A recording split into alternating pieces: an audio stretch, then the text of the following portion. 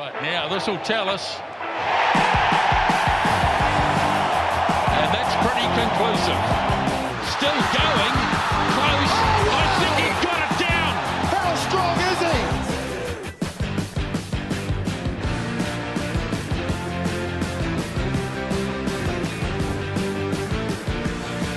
he? Welcome back to the Pick and Go podcast, Hunters. Thanks for joining us once again. Boy, we've got plenty to break down after last weekend. And as you can see, very exciting because we're all back in the studio for the first time and probably in this year, I think. So thanks for joining me, fellas. How were your Easter weekends? Lovely, yeah. Plenty of good footy to enjoy and it's a nice time with the whānau, so can't complain. I worked, so yeah, it was all right. Yeah. I worked and drank plenty of Hawke's Bay's finest, so good weekend all around. Bit of a fact-finding mission. They're playing some good rugby up there, so I just went up and see what I can find and pass it on to my friends in the Manawatu. So it's good stuff. But I think there's one place we've got to start with the action last weekend, right? And it's not at the Abbey Winery. It was at Orange Theory Stadium where, boy, the Blues certainly showed up to play. I know me and you were pretty bullish on the Crusaders and thought they were going to run away with it, Paul. How shocked were you? We were very wrong. Very wrong. Boy, the Blues were good. Yeah. Boy, Beauden Barrett's good. Wow, eh? Hot take. I think it is for some. Well, but I guess he hasn't had a consistent start to the season because he hasn't been there all the time. But crikey, he showed up last weekend. And I'm going to have to say he's got a foot in front of Mo'unga in terms of the black jersey in my opinion. I like it coming straight in with the hot takes. The punters riled up. Well, it was a hot. It was a hot game. Mo'unga didn't have a bad game though. No, it's not like. He was great as well. Yes, I just think that Barrett was just a wee bit better than him. He did wave Dalton Papali'i through to the try line like a very, very willing crossing guard at one stage. But no, he was. I'd do that if Papali'i was running at me. Yeah. No, I mean, yeah. There's not the Blue. We could single out about 15 different Blues. They were all great. It was a really good team performance. But was there anything in particular from the showing that stood out to you, Richard, where they won it or the Blues? Yeah. Oh, they kind of just put the pressure on the first half and then made the most of the red card early days. You know, they got that. Eklund went over another hooker scoring a try. Yeah. Good to see that game was very on brand with this season with the red card and the hooker scoring. But yeah, I mean, Beauden Barrett just had his fingers on everything, didn't he? He was all over the show. Plenty of good performances from the Blues. I thought Romano, you saw the look on his face at the end. I thought he had a great game, played 80 minutes, and he was, he saw what it meant to him. But I thought, he was great. Tutu, Rieko Ioane, like that tackle from Rieko Ioane was just like that's Papali'i got a lot of the credit for that, and like he was great all night, but that was all Rieko. No way it was him. Yeah. I saw who was that? Someone was saying it on I think it was on the breakdown that a couple of years ago they reckon that Rieko wouldn't have sort of even tried to do that, so it just sort of shows how far he's sort of come in the last few years. But hats off to the Blues. Last time I was on the pod I had them below the two Aussie teams in my power rankings, but I think we can blame some technical issues for that, right? We've got to put the comp now. Those are one on the power rankings that they have to be. Yeah, we were saying this last week with James. Like, how good is the build-up? Presuming these two face off in a semi or a final, like if it's going to be at Eden Park, we're going to get a massive crowd there. Like, that's the match everyone's going to be circling and want to see again. So this has done wonders for the comp. I think it's hopefully fired up that Blues fan base, which is being in New Zealand's biggest city and everything. Well, I saw someone saying that Liam McDonald should be the next All Blacks coach the other day. Whoa. Hold on. That shopping trolley's right down the end of the aisle. I think the next All Blacks coach might be in the Blues coach's box at the moment. But there you go. Yeah. See where you go with that one. When will we know about the next All Black coach? Yeah, after the World Cup. Oh, after the World Cup. Okay. Not after we're down 2-0 to Ireland. I'm not being negative. That was a great game. Very fired up. I guess in the Barrett household, sort of a sweet and sour taste to that match. Yeah. Do we need to talk about Scott's red card? Well, if not for him, maybe for the rest of the players, take note. You just can't do that. But that wasn't even unlucky. That was late, high, and he tucked the shoulder. That was a red card 15 years ago. Yeah, I think 4 weeks he's got to be thinking, I've won the lotto here. They said they were mitigating factors, but didn't really. I'm trying to think of what they were. His head was sort of ducking down, but it was like the ball was gone. Yeah, like I thought that one was particularly egregious from something like he's a leader in that team. And, Watching it with my father-in-law to be, and he was like, "Nah, that's not a red card." I was like, "Yeah, that's definitely a red card." Oh, rugby's going. What part of New Zealand would your father-in-law be from? From Wanganui. Oh, not far from where the Barretts are from. So that's true. Yeah, no, I thought like compare it to the Josh. No, I don't want to get in a huge red card chat here, but compare it to the two incidents, obviously in Moors that went unpunished, but I thought that was by far the worst of the three of them. Like it was ticked all three boxes, but we'll got the extra week. But yeah, I mean, I wouldn't have been surprised if he'd got 5 or 6 weeks there. But but for me, I thought like the most impressive thing about the Blues was not like they obviously took advantage of the man up and being down to 13 men, anything like that. But we've seen time and time again that this red wave in the last 20 minutes, the Crusaders, we need to score some points here, and they turn on, and then there's nothing you can do to stop them. Yeah, sure, Severeese got 2 tries, and it was backs against the wall. But I think a lot of other teams would have just folded there, and the Blues, they were, in terms of mentality-wise and everything, they stood up at the set piece, which they haven't done against the Crusaders for decades. And they defended their line, and they were like, we're here to win, we can win this. That wasn't a big brother, little brother mentality or anything like that. Like, it's clearly there's been a mentality change in that dressing room, and this game's only going to add to that, I thought. That defense was super impressive, especially in that final sort of 5 minutes when they were in their own 20 for a good portion.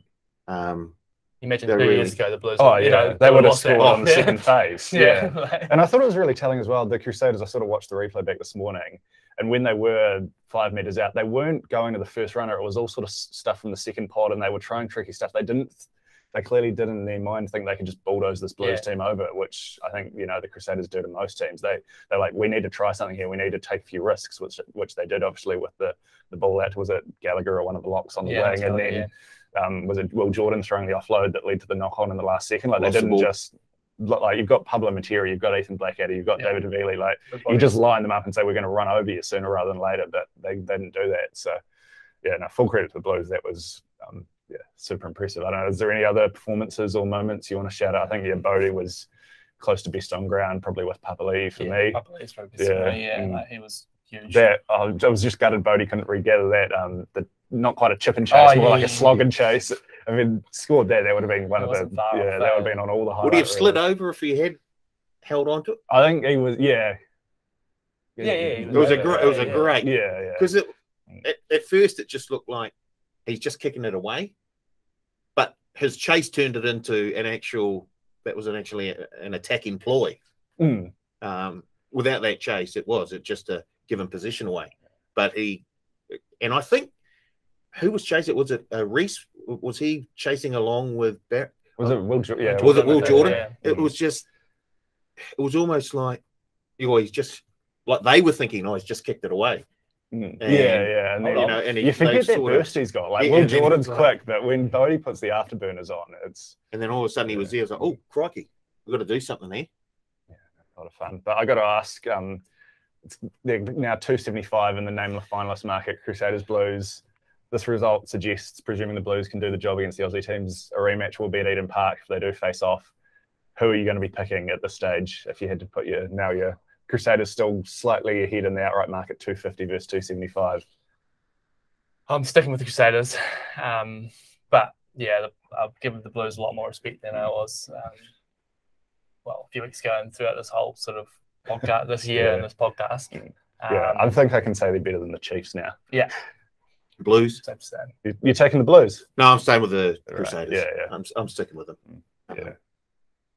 I hope it happens. Amazing game. I think Park as well. It'll be a 2-point line or something. Like, the odds will be dead even pretty much, especially with home advantage. So the Blues would have taken a lot from that one. They've got that hoodoo of winning down in Christchurch for the 18 years or whatever it was. So they'll back themselves, obviously, but no, I think I'd definitely still be not definitely, but still be going with Crusaders. As you say, I think it'll be tight. It'll be 2-3 point line. Very, very much looking forward to that one. Hopefully, we do get it again. But we obviously, I do want to touch on Dalton Papali'i a bit more. Obviously, he was pretty epic on Friday night last week. We sort of went through with James the All Black midfield options. That was looking like a bit of a muddled picture. So it seems like loose forward trio is the sort of flavour of the week in terms of who we're picking this week. Has that performance moved Dalton ahead of Sammy Cane for either of you two? You're talking about the captain. Yes. Well, that makes it a tricky Yeah. sort of a proposition for the All Black selectors then, doesn't it? If Papali'i On form. and right now he Okay. is I the best Yeah. 7 in the country. On form, yes. I don't think that I think that the All Black selectors will probably still go with Kane, and they might be able to maybe put Dalton in. I don't know. On the has he bench. played blindside? Can we play or- through? That was That's the only problem. because him, like Artie, Kane, and Dalton are all bigger sevens. Like none of them, there's no Marty Holler waterbug types. Yeah. There. They all add a bit of size. They're not like against Ireland. You might need a bit more physicality, but I think you can probably like Blackadder's the same. You can probably pick any three of those four, and they can all really play all three positions in the loose forward trio. So I think it adds a lot of dynamism and versatility there. It's just whether you can against an Ireland or a France who have these monstrous forward packs, and we saw what happened last year. Yeah. But like I will point out, Dalton started that game in Dublin where the All Blacks forwards just gone. That wasn't Sam Cane. Yeah. So I'm not. I think it could go either way. I still think Sam Cane deserves a spot. I think he gets a very tough time for the amount of work he gets through. He's, as I said, I think that they all still pick him. I think on form, I'd say he's probably Dalton's probably better 7, playing better, but not like Kane's playing badly. He's been putting in some good performances, but I think we'll see. But the loose forward trio for the first test Mm. of the season will be Severe, Kane, and Blackadder. I think that's what they'll go with. Is that what you would go with? I'm going to throw out a name here, but out Tupu Vai at 6. If you want a bit of size against an Ireland, like he's obviously more of a lock, but he's played 6 for the Chiefs. His mobility is not in question at all. He's great ball hand. His physicality is really good. His versatility, I think, makes him a bench player first. I wouldn't mind seeing him in the 6 jersey, but I think that they'd probably have him on the bench so he could, if need be, he could cover lock or blindside. Yeah, I mean, he obviously. I don't think it's going to happen. It's just something I'd maybe not against Ireland in the first test, but it's something I'd like to see tried maybe against the Wallabies or something like that, because I think he could be a really good option there against these big. Like it's not chucking Scott Barrett at 6 where you're just playing 3 locks. Like, he's a legitimate blindside flanker in his own right in a lot of ways. So it's just something. But I think they'll go Blackadder, Kane, and Artie with probably Dalton and maybe Satutu on the bench as more of an impact player. But I think Soakula's got to be breathing down. Yeah, he's been great. Yeah, it's Hoskins. You'd like to see him in the squad at least. Yeah, I'd like to see them both in the Fiji squad, but that's not going to happen. So, are you guys same trio? Do you think we'll see? I'm going to go with Blackadder, Papali'i, and Severe. Mm-hmm. I that's what I would do. But I think they'll pick Kane, and they've obviously got reasons to pick Kane. He's the captain, and he's not a bad player. So. It'll be Artie, it'll be Kane, it'll be Blackadder. Yeah, I do want to see the 3 sevens in the field at some stage and see how that goes there. This is a much better. Not that the midfield issues are bad, but this is just guys playing really well and forcing themselves into the conversation in the loose forward trio. Whereas the midfield, it's like it's a bit. Who's left-handed? Yeah, it's a bit of last man standing vibes. Where this is very much like, geez, we have a lot of good loose forwards. Can any of you play 12? So You mean like Geordie? Yeah, well, he can also play 15 very well. And back there this week, but we'll get to that later. Ireland 520 to win the series. To win the first test. That's that's what you've been cold all along. It's very. Lose the first test. I can see it. Like I think 520 is overs. Yeah, that's great price. You take them with the points then. Oh yeah, the All Blacks a bit rusty. Like we don't know where the game is, do we? Have they announced I think they've said. They've announced the 3 venues, but like if that's not under the roof and it's a bit of squirrely weather in Wellington or Auckland that night. Oh yeah. Wellington, Auckland, other 2. Wellington, Auckland, Dunedin, I believe are the 3. Yeah. But before we, because we could do, I think, a whole podcast on the Ireland series every week for the next 8 weeks. I just can't wait for the series. But we've got 6 weeks of Trans-Tasman clashes in Super Rugby Pacific to look forward to now after we're all done with the Australia versus Australia, New Zealand versus New Zealand games. Obviously, all the conversation this week is about how the Australian teams are going to stack up. Are they getting enough respect? We got a lot of grief, Paul, when we put our power rankings up, saying we were being disrespectful to the Reds and the Brumbies, who were way off the pace in Super Rugby Trans-Tasman last year, saying that they were better than the Hurricanes, who then went and lost to the Crusaders by 1 point the day after. Just saying. But have you guys seen anything from the Australian teams to suggest they've closed the gap from last year when it was, I mean, by all accounts, a fairly wide? The Tasman Sea was about as wide as it's looked for a few years. Yes and no. Thank you. I think the Reds and the Brumbies, I have seen improvement from both of those teams. And I would have been very, very keen on the Reds this weekend, but they've got a key out, which I'm sure we'll get to a bit later.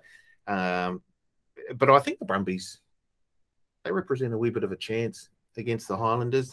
They're by far and away the two best Australian teams. I think the Waratahs have exceeded expectations. Well, at best, they're sort of where they were last. They're much better than where they were, but they're still not close. Like, they haven't come close to beating the Reds or the Brumbies outside of that one game. And no, they're not keeping up with the rate of inflation. No, I actually think the Reds aren't as good as they were. Like, and then you chuck in the O'Connor injury, he's going to miss the Hurricanes and Highlanders games, which were probably like their two games, whatever we're. So yeah, it's the Brumbies that are going to be the one. They almost beat the Crusaders in Christchurch last year. They beat the Hurricanes. I don't know if, I haven't seen anything to say they're much better or worse. But over the New Zealand teams, the Blues are obviously better. I think the Hurricanes are actually going better this time than they were last year. You just look at their results against the top New Zealand teams. Like, they were last in Super Rugby Pacific. They in Super Rugby Aotearoa last year. So I do think they might be slightly improved. And TJ wasn't there last year as well, so that's going to be. I still haven't figured out who the best backline is. No, they will never figure that out. Not this season. Doesn't look. But I Let's mean, see how many games we can. I do think it is fair to say the Highlanders are not as good as last year. Yeah. So that would be, and I think we've got Blues, Highlanders, Brumbies this week is really the one that's going to be the measuring stick or whatever. If it wasn't for the injury to O'Connor, I wouldn't have minded sort of the Reds' chances in a couple of these games. I think with last year with that final being where having the final and they sort of obviously celebrated from there, and we saw when they played the Highlanders, they played first. And I was quite keen on them in that game, but they just and then I think their heads were elsewhere. So the fact that there hasn't been this sort of, they're kind of just continuing on and injury to O'Connor's huge. That's.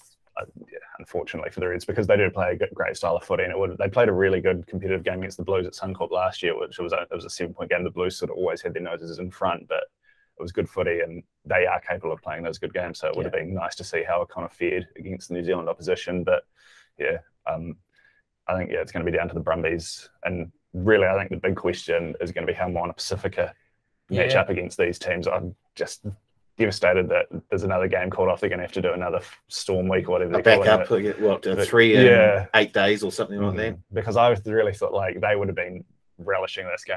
We've got the tough part of the season out of the way. We've had some really good results. There's some positivity around the camp. Now we can springboard, and if we can win 4 or 5 of these games, they were shouted quarterfinals, but now to just have the sort it's going to make it that much. The wind taken out of their sails. It's and I was just really looking forward to seeing some of those Toala and Amua in the midfield against the Force and some of those teams.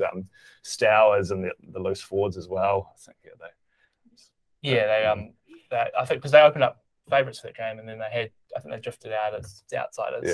So it's 20-30 or something. But I was pretty keen on them as outsiders. But we'll hopefully have a game of theirs to preview next week. That was the main game preview I had written down here, but instead we'll head along to Saturday evening where the Hurricanes are set to face off against the Reds. We've got a Hurricanes team. We do. Have you not seen it yet, Paul? No, I haven't. We'll do a little. Well, I'm going to read you the back line and get your live reaction.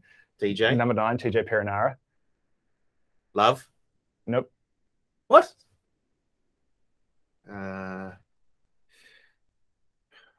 Geordie, I'm putting him in the 15. He is in the 15. Oh, that's all right. I don't mind that. Umunga Jensen and Balin Sullivan in the midfield. Oh, okay. Yeah, I do like that. In fact, I think that's probably our best midfield with Geordie at the back. I do. I think it's got the highest upside. If Peter can really find form, he's clearly the most talented out of that group. So, Hooson? Yep, on the left wing. Severe? Right wing. So Love's not in the 10. No. So that means it's either... Oh, so it's not Garden Bishop. No, it's Aidan Morgan, who's getting another chance. Oh, wow. He scored a try last week, inserted himself well off the bench, so it'll be interesting to see how he can lead the team around the park. Who is on the bench? Jamie Booth, Jackson Garden-Bishop, Billy Proctor are your backs on the bench. Interesting. And then TK Holden, great man or two-man. Indeed. Justin Sangster, Tavita Mafaleo, Xavier Numia, and Lenny Apasai. A bit of a hooker crisis with Dane Coles not back yet, and Asafo having a little enforced vacation. So Keanu Kiru Symes. Kiru Symes. Yeah. Wow. But, big opportunity for him. Love it. Yeah. No, I think there's a lot of, I think we said this last year in the Hurricanes, to be fair, actually, aside from that Brumbies game, we saw a lot of the younger players really step up. Obviously, I was thrilled to see Brad in the USA really have a breakout that's sort of towards the end of that Super Rugby Trans-Tasman season. And I think they've got to be hoping we see a bit more of that from some of these young forwards and everything like that. But in terms of this game, the O'Connor injury has really probably taken a bit of the air out of the balloon, right, as a contest. Yeah. He's everything sort of revolves around him, as it does most teams with the number 10. But the Reds really do lose a bit of shape when he's not around. So McDermott's back and fit. He is, yeah. Who's the young guy that they've brought in? Lawson Creighton. Making his Super Rugby debut in the 10 jersey. Wow. Starting debut. And Jordan Patai is another out for the Reds this week. So in terms of, that's a lot of firepower gone from that back line. Huge. Yeah. Okay. I was quite keen on the Reds, but just with the start. But yeah, with O'Connor and Patai out. Well, you had them better than the Blues last week. So. Exactly. Yeah, the Lions stayed. I was surprised to see it hasn't moved more because I think I've had 6.5, 7.5. The Hurricanes obviously had some early money come for them. They were very, very quickly backed, and it's sort of stabilised at 8.5 and has stayed there despite the James O'Connor news. Where are you leaning in regards to the line, Paul? Oh, I'm leaning the Hurricanes side here. Obviously we'll get a better idea after this weekend just where the Aussie teams do line up against the New Zealand sides. But I think the Aussie teams they need to be at full strength, first of all, when taking on the New Zealand teams. And if they're not, it just makes it that much harder. I can't see them. I can see a bit of a score happening here. Okay, yeah. So I'm happy to take the Hurricanes 13 and over and minus the points. Are you at all concerned about the Hurricanes' performance last week? They actually started with a hiss and a roar and then were up for 20 minutes and then clocked off 55 minutes early. Yeah, it felt like that, eh? Yeah. They had a big week, They had that, Saturday? They did. We're on the storm Tuesday, week. And then, maybe they just thought they were pretty comfortable in that game and then sort of just let the Highlanders. I think they were a lot better than the Highlanders in that game, and the Highlanders probably lucky to bring it in. To be fair, they should have been up about 30 after the first 30 minutes. I think so. I don't know.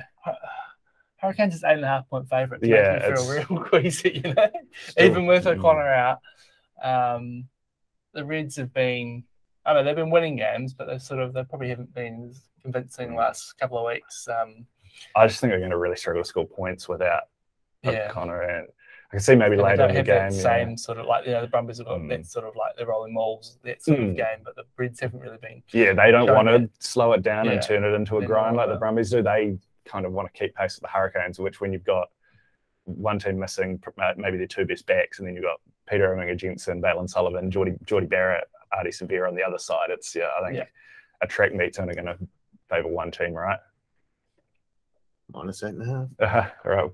Paul's certainly feeling pretty confident. I just want to see the Hurricanes put together an 80-minute performance really and get the 5 points ideally. But I do think just without those two backs in particular, O'Connor, that was sort of the Reds as a real live underdog chance gone for me. But, I guess it's hard this week. We'll know a lot more next honestly, week. When I was looking through best bets and tipping the line, I think after this week we'll have a bit of an idea of sort of where the teams are, the New Zealand and Australian teams. But I don't know. How about I think I'll be tossing a coin when it comes to giving that as upset. Right.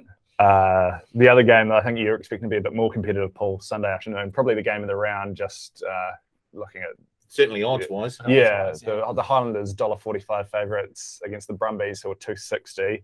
The Highlanders did beat the Brumbies by 21 in Canberra last year, but a lot of water's gone under those bridges since.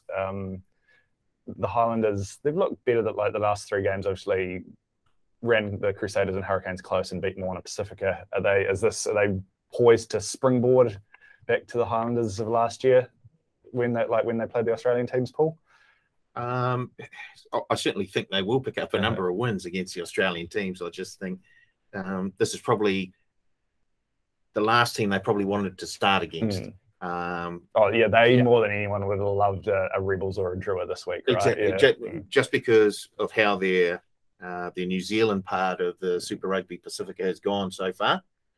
And although that Brumbies, their style of play where they like to hold on to possession, grind down other teams, I think that sort of style is least suited against the Highlanders. I think the Highlanders can live off scraps of ball. Yeah. Well, they don't want the ball anyway. They're perfectly happy to intercept or whatever.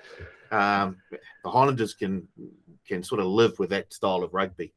So it's probably not the best matchup for the Brumbies. However, having said that, I do actually like their chances against the Highlanders. When a team has been sort of losing week after week after week after week, it becomes almost ingrained subconsciously. So I'm very, very keen on the Brumbies at 260. Yeah, I don't mind the Brumbies at all. I think, the fact that the Brumbies have lost 1 game this year. Yeah, they've only lost 1, and the Highlanders have only won 1. Maybe if the Highlanders had got the win against the Hurricanes, it might have been a bit of a confidence booster. But the way the Brumbies play, they'll keep it tight, and they'll grind it away. So I don't mind them as I know that was obviously, the Highlanders got the big win over in Canberra last year. But as you said, it's a very different Highlanders team, and the Highlanders team probably playing with a much different sort of mentality and confidence as well. So Highlanders are getting better, but they would have rather played probably any other team in the comp this year, this week. And I'll definitely be siding with the Brumbies this one. Yeah, I think this one's going to be right. It's come down to who gives away penalties in the wrong areas and kickable penalties and rolling mauls and everything like that. There's a couple of key factors I'm looking at.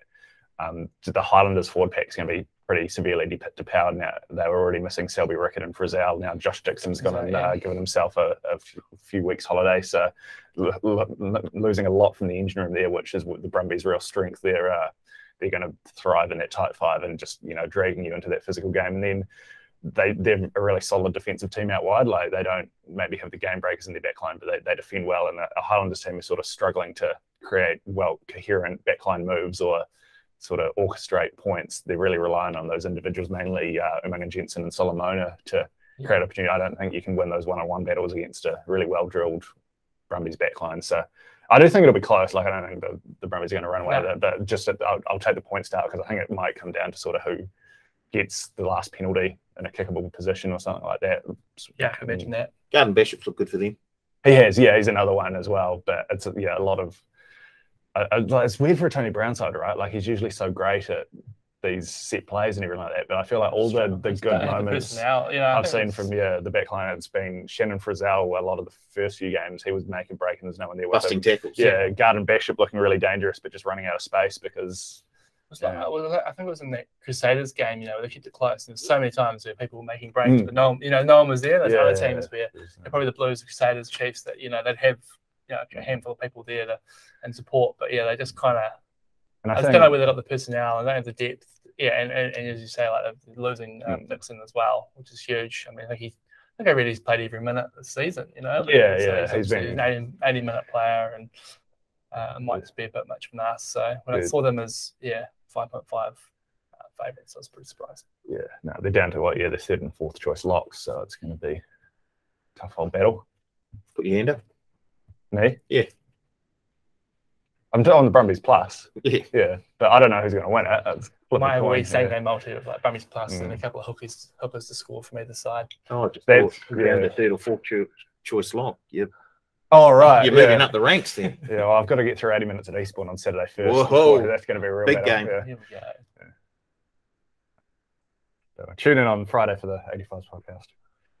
What do we got else? I think that pretty much sums up the other two. Those two games pretty well, right? Like, we're all pretty keen on the Hurricanes. I'm not so sure about the Brumbies. Was there anything, the other three games, they're all pretty wide lines. I believe the Crusaders and the Blues are hovering around that 30-point favourite mark against the Rebels and the Drua, respectively, and the Chiefs $1.11 head-to-head. In the opening game of the round, what's the point start in that one currently? It's 16.5. I'll pray for the Rebels. Yeah. Oh, yeah. They're going to feel the backlash. Yeah. It's Will Jordan's got the week off, but not many other people. Yeah. Got Sam Whitelock back, Jack Goodhue back. Great to see. He's probably Exactly. only a minor drop in quality opposition to what he was facing in Christchurch Club Rugby. So. Wow. That's an insult to Christchurch. Yeah. Yeah, I was expecting the Crusaders to maybe throw, maybe try a few things out, against. I think if they'd won last week, Fergus Burke would be a lot more prominently featured this week. And especially with that game against Pacific, when exactly, that's when they kind of where they actually tried a few of the didn't go so well. No, and I think they've learnt their lesson from that. And they, especially after what happened last week against the Blues, they want to. The margin in the last 5 games between the Crusaders and Rebels. 26, 66, 45, 22, and 59. Scoring an average of 60 points in those games. I don't mind. The minus. It's a pretty clear forecast for Melbourne on Sunday afternoon. I did look at that as well. Yeah. My only concern would be if Amy Park started to rip up a bit after 4 games of footy. Sunday afternoon. The early kickoff on the late kickoff on Sunday. So 6:30. Yeah. Our time. Okay. I thought it was later, but I was wrong. So no, that's good time. That's one for your same game multis. Leicester flying Anuku Severis. How many try scorers can I get in there? Matera. All right, just give us how many points the Crusaders going to score? Give us a number. 50. I'll go 60. I think you're both being conservative. 72. 72. So they've scored 85 and 66 against them in Razors Vera. So I'm sorry, we were talking the whole game, not the first half. All right, yeah. No, I do like. Might finally crack that handy.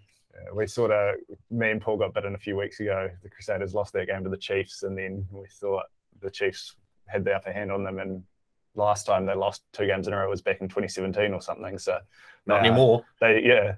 No, of course, yeah. They do bounce back usually from a poor. Not that was a poor showing, but I think it was a great game. Yeah, they'll be eager to get back into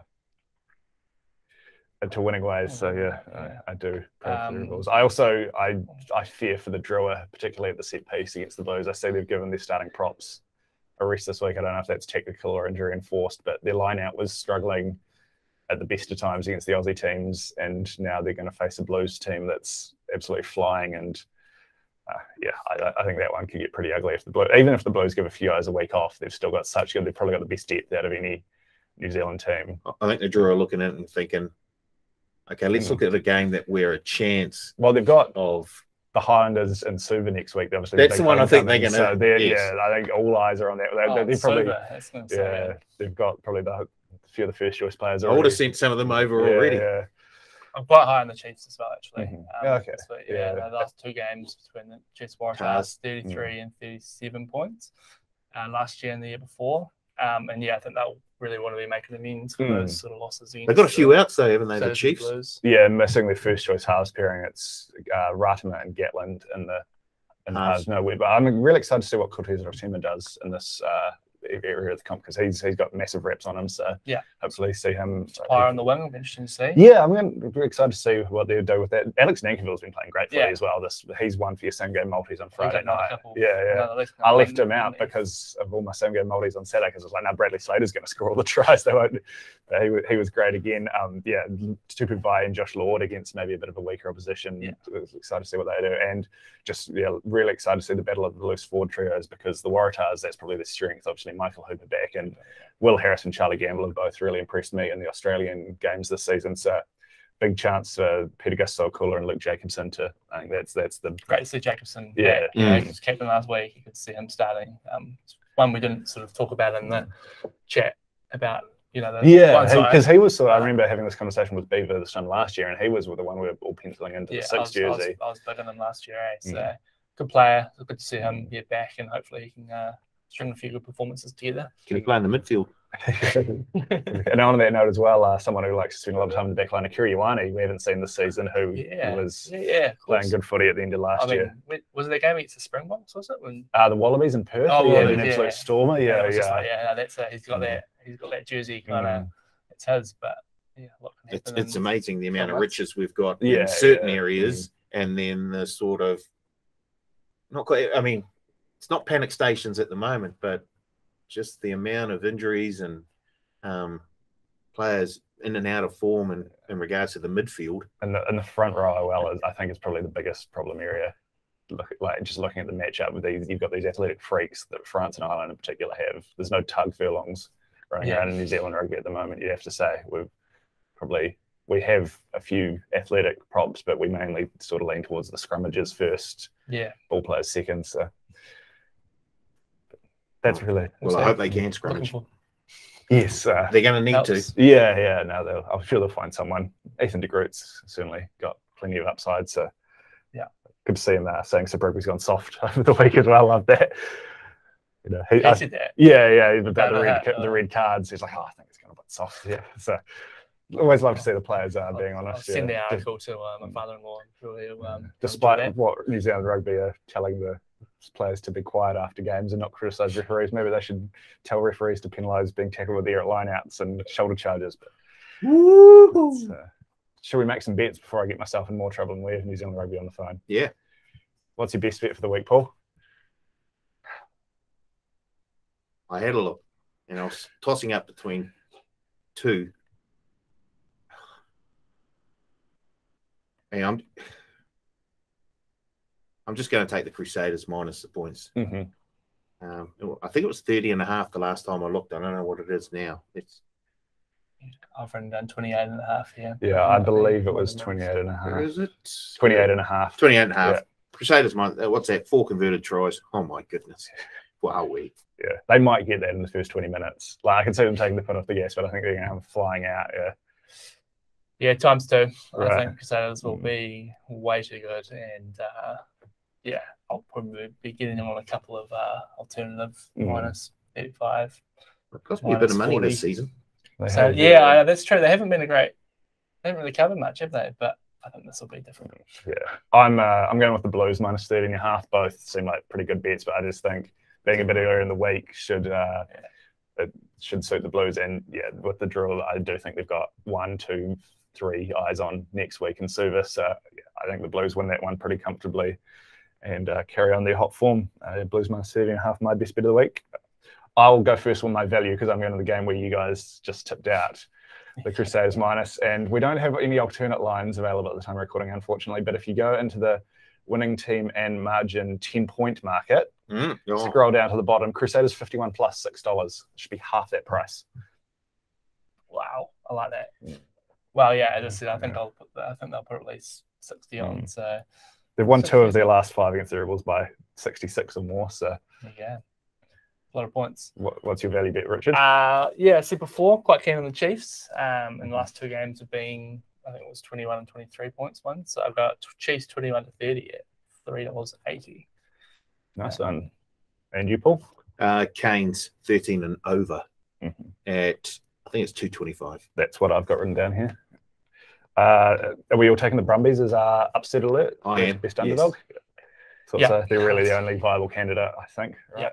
Now, watch Australian teams win 3 games or something. But I'm taking Paul's value bet for my bonus back. Obviously, Super Rugby bonus back and same game claim running on all the games this weekend. Great weekend for 5 to 25 same game multis amongst some of the games. So get stuck into both of those. Head to the punters lounge for all the terms and conditions. But my bonus back bet is Canes 13 plus at 225. I think they win that, and I think they could run away. I've gone the same game, but I've gone Canes 1 to 12, 480, which I thought was a great price. I do think that the Reds will put up a bit of fight. Oh, I did write this before. I knew Colin was out though, so I'll stick with that. Yeah. You've been, to be fair, absolutely smashing us in the bonus back picks as well this season. So if you're going to follow, I haven't won in a couple of weeks, I think. But you're up 2.8 units for the season. Yeah. If you just even stakes on all your bonus back picks, me and Paul are both in the Reds. So. Yeah, so I will say the only place I'm at. I am flying with my best bets up 1.6 units, 6 out of 8. I think I am, sort of 5 out of 7, something like that. So yeah, Rissy's the man to follow for bonus bet. But what's your bonus back bet, Paul? Well, I was going to make it the Cane 13 and over, but seeing as I've already done them as my value bet, I'm going to go Brumbies 1 to 12 at 380. I like it. That's a nice one. Well, just a multi-anchor. I'm going hard to find. The Blues and Crusaders 13 plus both didn't quite fit the $1.20 threshold, but you can actually, if you take go to the Blues game, and I believe it's in the alternate or the home to away team, minus 12.5, whatever. The Blues are $1.20 minus 12.5. Yeah, so I did say that. Take that while you can for your multis. Yeah. What's your multi-anchor, Richard? Chiefs minus 7.5, and they're on $1.37. Nice. I think the Chiefs will win that well. So that'll be running through all my multi-busters for the weekend. And you, Paul? Canes head to head, $1.27. Yeah, I did consider that one, but it did make me feel a little bit sick, just the price next to the Hurricanes. So, but very hard to argue with it, especially with the O'Connor news. I'm impressed though. It's a good price for a multi-anchor. Yeah. So, well, thank you. I go to follow the rules. All right, we're all neck and neck in the tipping comp as well as we head into the business end of the season. Paul leading the way on 20 correct tips. I'm on 19, Richard on 18, so all to play for. Go ahead. Chiefs minus 16.5, the current line. Yes, please. Yep, Chiefs. Yep, no interest in the Waratahs, I don't think. Blues minus 13.5. Yep, Blues. We're going to make a lot of people mad on Facebook in about an hour and a half, I think, because are you both joining me on Hurricanes minus 8.5? Yes. Nah, I'll go Reds. All right. I'll mix it up. I am taking Brumbies plus 5.5. Yes, please. Yeah, Brumbies. What number would I have to say to make you take the Rebels? 40.5, I reckon. Yeah, I even then I'd feel pretty sick about it. So we're all on the Crusaders. We're all on the Brumbies. Yeah. Yep. All on the Blues and all on the Chiefs. Yep. So I'm just relying on that the Reds to cover to sneak my way back into the comp and crawl my way back. But I think there is plenty of value to be found out there this weekend if you're keen to get stuck into it. And yeah, it should be a lot of fun. We've got 5. It's great to have 5 different games involving New Zealand teams, if nothing else. Yeah. Change it up a bit. So yeah, enjoy all the footy this weekend, punters. We're back again in 7 days' time, presuming I survive 80 minutes of rugby on the weekends. Otherwise, you might have a new host in the hot seat. We will have another Pick and Go podcast next week to preview the next week's games. Hope to find some winners this weekend, and we'll talk to you again later. Cheers.